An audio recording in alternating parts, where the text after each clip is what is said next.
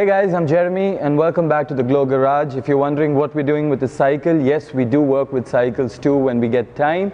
And for those of you who like cycling, and if you have a kid who has a cycle or if you bike, the last thing that you want is your paint peeling off or the paint cracking, because UV rays can really damage the paint and that's the last thing that you want. So I'm going to use the GLOSIL Frame Shiner and let's see how it's done.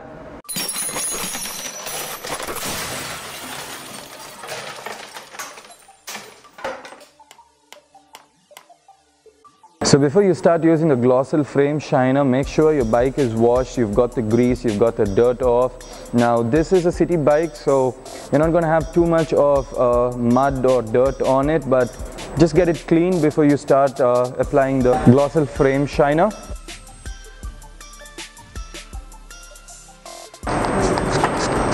So make sure you get a good coat going on, and don't worry if you get it onto your rubbers.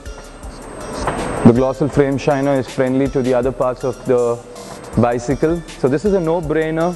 So get a good even spray onto it.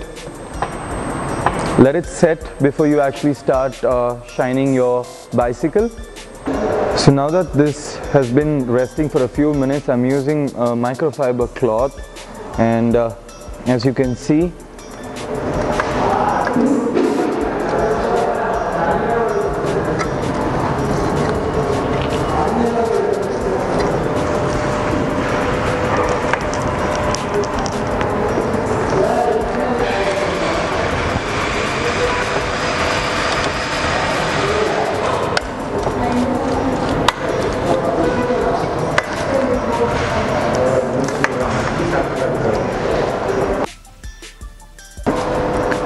you can really make out the frame shiner has penetrated those little surface scratches if present.